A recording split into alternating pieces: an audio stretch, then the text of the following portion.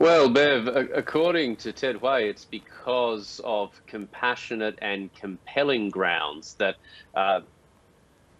the Australian government decided his case and that of his family, who are accompanying him in quarantine here in Australia, that Australian officials regarded their case as sufficiently compelling to grant him, not only grant him this exemption to the border entry quarantine coronavirus ban, but also to provide assistance in getting on a flight to arrive in Australia. You've had a chance to talk to Ted. How is he and what has he said about deciding to come to Australia?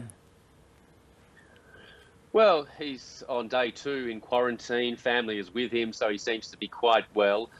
He said that late last year, he originally fled Hong Kong over to the Netherlands and then on to the UK, which is where he was originally looking to apply for asylum.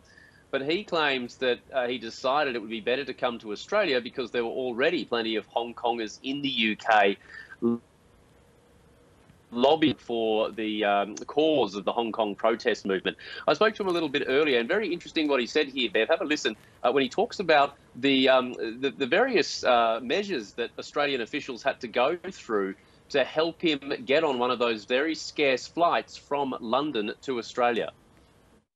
So I had to ask for the Australian government for assistance, and they were so kind for facilitating situations, and they put me on the list and give me the eligibility so that I could actually get on a repatriation flight with other Australians going home. So it was very kind of the Australian government, and I'm grateful for everything is given for me. Yeah, Bev, so it's worth remembering how many Australians, particularly in the UK, are desperate to get on those really scarce flights to get back here.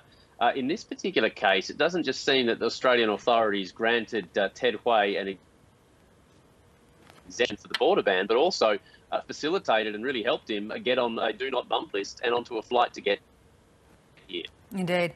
It's surely going to have implications for the already tense relationship, though, between China and Australia, Bill. Yeah, you'd think so, although Beijing's anger is a current and it's losing its impact.